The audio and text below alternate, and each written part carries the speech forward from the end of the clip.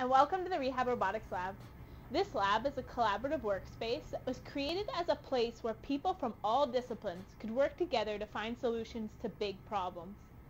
Our goal is to advance the field of rehab science through the development of use of new technologies, and this innovation helps to improve quality of life for people with disabilities or injuries at all stages of life. We're also trying to figure out better ways for people to learn through interaction and simulation.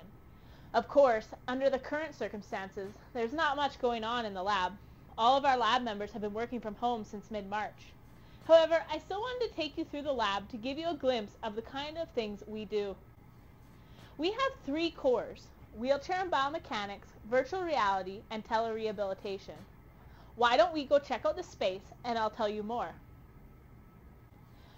Let's start with wheelchair and biomechanics. Here we have the Eon Cube, a central point for the wheelchair research in our lab. It has several projectors and rollers built in, so we can simulate different 3D environments. Wheelchair users can enter the space and move around just like they would in the real world. And through this, we can study different aspects of how wheelchair users move around, including propulsion and maneuverability. We study the video and other measurements of this information to better understand the biomechanics of wheelchair users and how we can better prevent repetitive strain injuries, particularly in the shoulders. We can also take some of these measurements outside of the cube using our state-of-the-art motion capture system. We have 26 cameras in the ceiling, and that enables us to capture the movement of the human body. Even something as complex as nuanced as dancing can be captured and then recreated virtually to enable further analysis.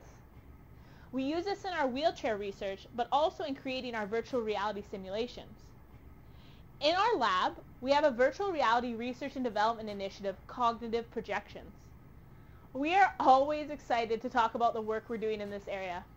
Our main focus is how we can improve learning through the use of virtual reality simulations. Using VR headsets, we can create experiences that we have previously only imagined. And there are a number of novel VR simulations from Cognitive Projections that students at the University of Alberta can currently access, including the Dental Anesthesia Simulator, which lets dental students interact with a virtual patient and practice injecting anesthesia. We have the Craniofacial Anatomy, which lets students examine key anatomical structures of the head and neck.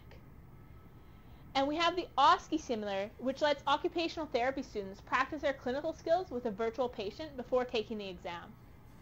You can go to cogpro.ca to learn more.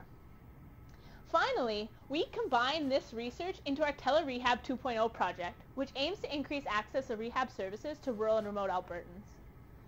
Through process and technological innovation, we can now deliver remote assessments and treatments for 4 rehab focus areas: hip and knee replacement follow-up, wheelchair seating, vestibular imbalance issues, and severe shoulder pain. We use several technologies to enable these assessments, including markerless motion capture, novel force sensors, and a double telepresence robots.